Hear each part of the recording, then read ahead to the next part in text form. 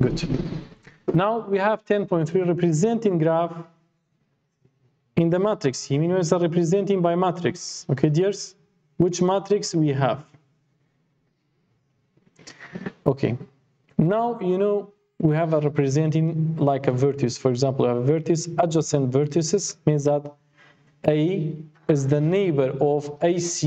Look, when I say adjacent, I told you, what's the adjacent for in the angle? You know.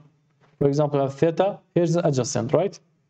This is opposite, and that's hypotenuse, right? So we have adjacent, means that the line that is, could you say tanish? So it's close to you.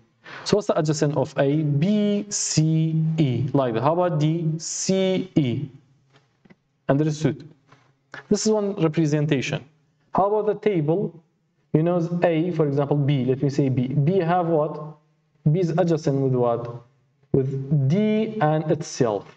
So B is the directed one. It's difference between that one and that one. So during the exam, maybe you have two graphs, and I say find the adjacent or find the table of the adjacent. Here's the table of adjacent, list of the adjacent.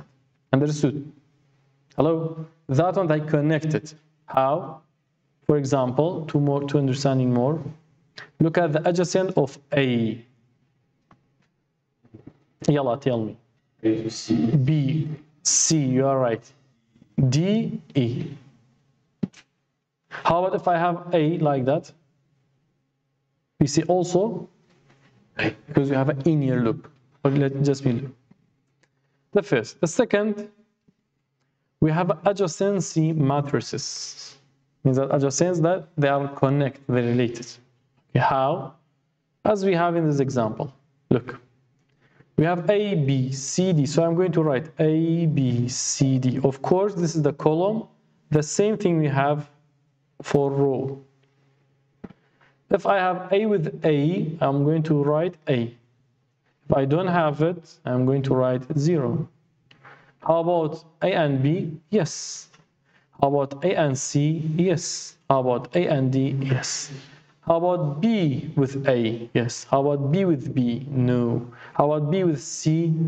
Yes. How about B? We don't have it. And go on. Easy. We saw that one before. Right?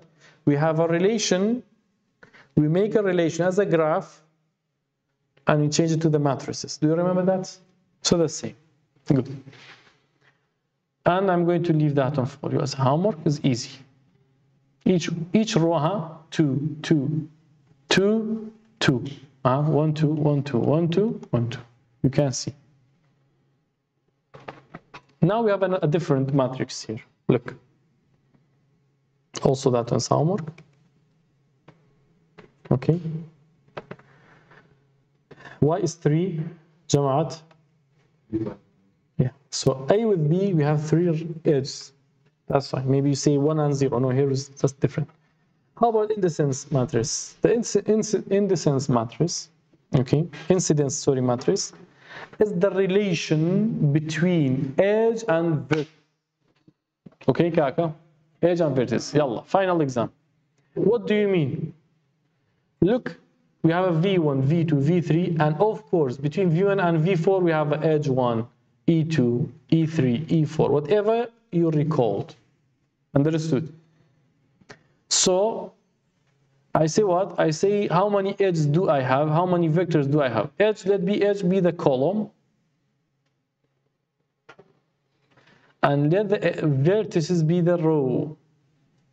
Now, I'm going to ask myself, Yalla Kaka.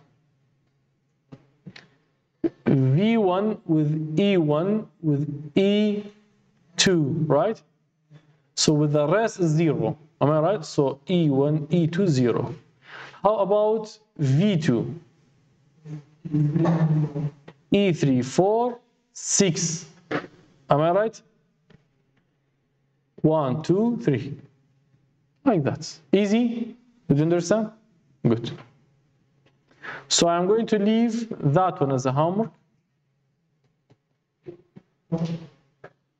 And that's all about the lecture.